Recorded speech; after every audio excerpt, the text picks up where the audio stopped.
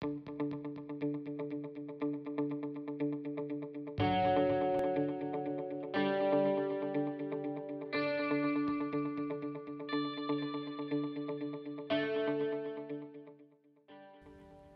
the leg break, the palm facing the batsman, rotating right to left. I'll just let a couple come out of my hand, try and stay within the range of the camera. Here we go.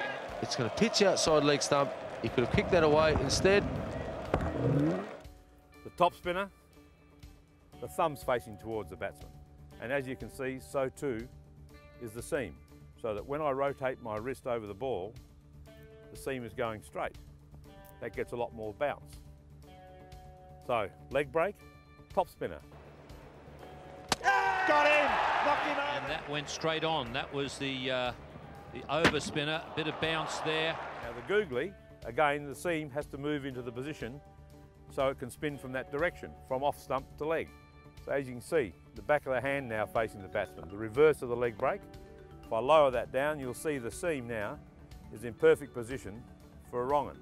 Now what we need to do is also, remember, we have to impart spin. So I'll just show you how we flick the ball with our fingers to impart the spin. Easier said than done. So for all those coaches out there that think it's important for the boy to have a wrong-un, it's not much good if he hasn't got a leggy. Because the more of these he bowls, the less likelihood there is to have a leg break.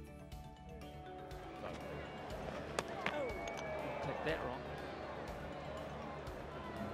he was going to mow it away towards square leg in any event, I think. Now you've heard about the famous slider, zutta, back spinner, call it what you will. It's actually the reverse of the top spinner. There's your top spinner,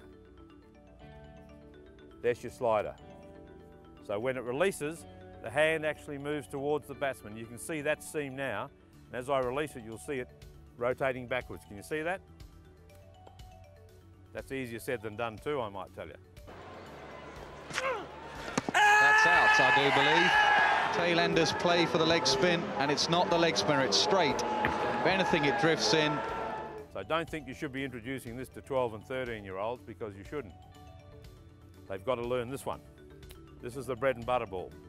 This is the one that gets you on. It's the one you go to when you're in trouble. It's the one you go to when you want a wicket.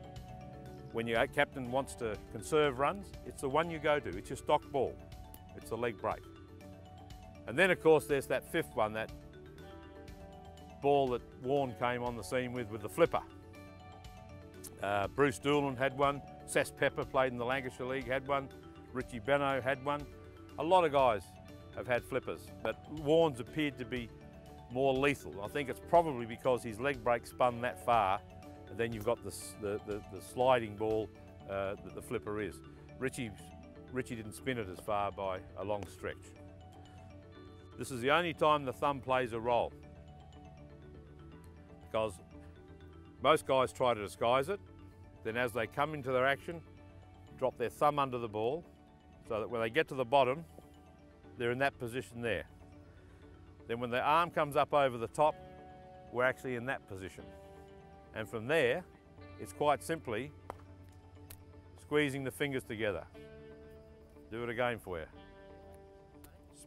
So flicking the fingers, spinning it backwards. Are you ready? Last one. Bang. Oh! There's the flipper. Comes out the front underneath the fingers rather than over the top of the wrist, and he's generally will swing in if it gets it right, and he's controlled that nicely. So let me just show you that. Leg break, top spinner, googly, slider, and flipper. I know people have put ages on, or you shouldn't bowl a wrong one before you're 12 or 15. You shouldn't bowl a flipper before you're 17 or 19. I think the right time is when you're ready, but it wouldn't be before you had a leg break that you could bowl at will. Bowl him, round his legs.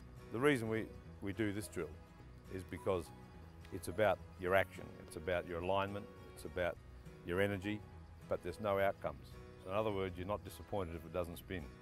So they bowl into the net, they're warming their shoulders up, warming their fingers and wrist up, and generally getting a feel about their action. See the alignment with the toes? He's trying to align the toes and the shoulder towards the batsman and then rotate his hip and shoulder over his front leg towards the batsman. Now that maximises your spin.